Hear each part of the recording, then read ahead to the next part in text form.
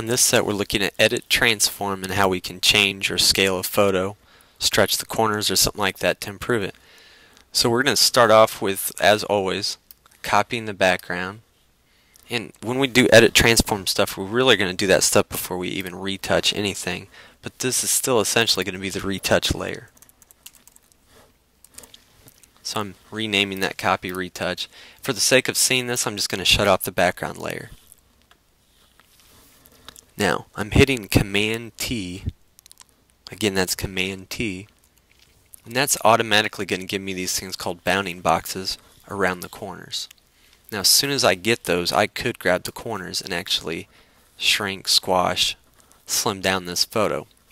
While I'm doing that, if I hold Shift, it's going to keep it to scale or keep it in proportion. It's not going to allow me to squash it like I was a second ago. So if I let go of Shift again, see how it again lets me squeeze it or smash it. If I hold Shift, it keeps it in proportion. Just another quick way, easy way to do that is I could click on this chain and that would accomplish the same thing. It keeps it to scale. Now, so that's if I just want to change the size. Now, specifically on this photo, if you notice the door line is actually going into the right here and into the left over here, so it looks like it's actually getting smaller towards the bottom. If I want to stretch the bottom of this photo out to correct that, I can use Edit Transform. So I'm going to start again with Command T, which gives me these bounding boxes. And then Edit Transform. And we could really use Skew or Distort. I'm going to choose Distort, but it's going to allow me to pull one corner out at a time. And I'm going to go until it looks like it's parallel, like this, the edge of this doorway is parallel to the edge of the photo.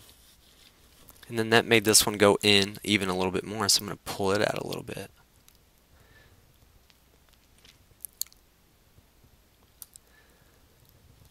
So now that it looks pretty much accurate, I'm going to double click on the photo and that's going to apply that transformation.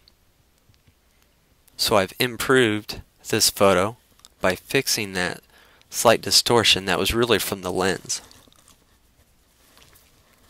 Now let's undo that for a second. And let's do the same thing. Command T, Edit, Transform. And this time we're actually going to hit Skew.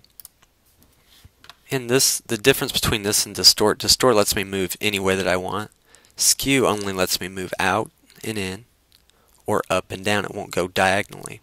But I'm going to pull this out, the same concept. Pull this one out as well until the doorway edge is parallel to the edge of the photo. So that's what I think it should look like. And this time, instead of double clicking to transform, I'm going to click on the Move tool. And this allows me to either not apply this at all, cancel it and take me back to that bounding box, or apply it. So I'm going to choose Apply this time. So that's another way of doing this. Within Edit Transform, we have some other options such as Rotate, which just means I can go off to the corners. And once I have a curved arrow, I can rotate the photo if need be.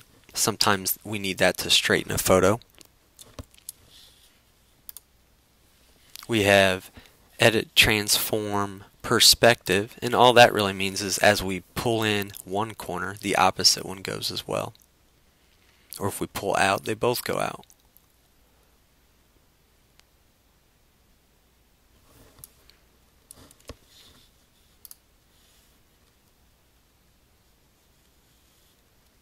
And then we've got some rotate all the way around, 90 degrees clockwise, 90 degrees counterclockwise, and then we could actually flip our photo either up and down or side to side.